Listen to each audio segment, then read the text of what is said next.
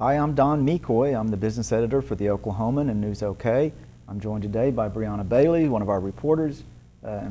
Welcome, Brianna. Thanks. Brianna's writing about earthquake insurance, which has become a big issue in Oklahoma. We've had all these earthquakes. A lot of Oklahomans are worried about damage to their property, but there's been some issues with earthquake insurance in Oklahoma City. Tell us a little bit of the background of that. Sure. With the increase in seismic activity in the state, we've had a lot more issues with property damage because of earthquakes, and a lot more homeowners are looking into buying earthquake insurance, and a lot of these policies, they have very high deductibles. Some of them do not cover damage from man-made earthquakes, so that's also an issue. And so the state legislature this session is looking at a few different proposals on some reforms for this.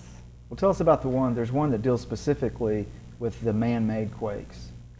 Yes, Senator Clark Jolly, he's a Republican from Edmond, and Edmond has felt a lot of the earthquakes.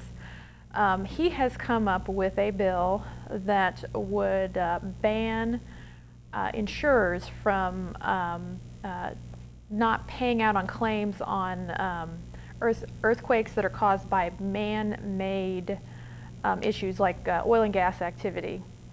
And this has been kind of a hot-button issue because a lot of these companies were coming into the state and writing earthquake insurance policies, and then, of course, people don't read their policy and they don't realize there's this exclusion for damage from man-made earthquakes.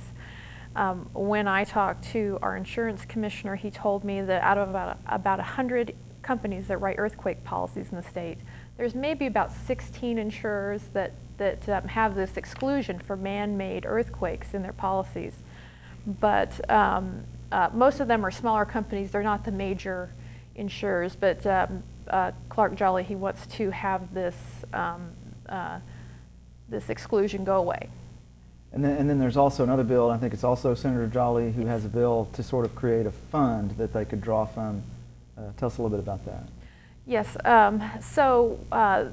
this other bill that Senator Jolly has authored, it would make it possible for the state to create an earthquake insurance fund. And so basically it would be like a state-backed program where if companies stopped writing earthquake policies in Oklahoma, the state could come up with this insurance program that people could buy policies from. And this is not really an issue now. When I talked to both Senator Jolly and our insurance commissioner, John Doak, they both said that we have a pretty healthy market for earthquake insurance right now. There's companies writing policies here, but it could be something down the line that if we have a huge increase in seismic activity in the state, that companies could stop writing earthquake policies, or people could be dropped from their insurers because we have so many earthquakes.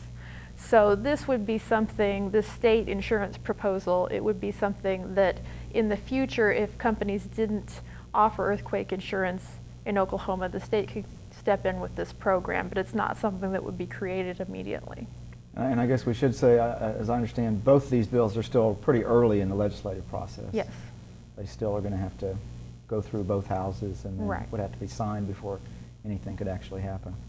Okay, but that's interesting because I know, gosh, we get lots of phone calls from people who want to talk about earthquake insurance, and many of them are upset by the time they are calling us. So we've been covering earthquakes as they go along. From the energy side, from the insurance side, from the damage side. We've had a lot of coverage on earthquakes, and we'll continue to have that in News OK and on the Oklahoman, and you can see it there.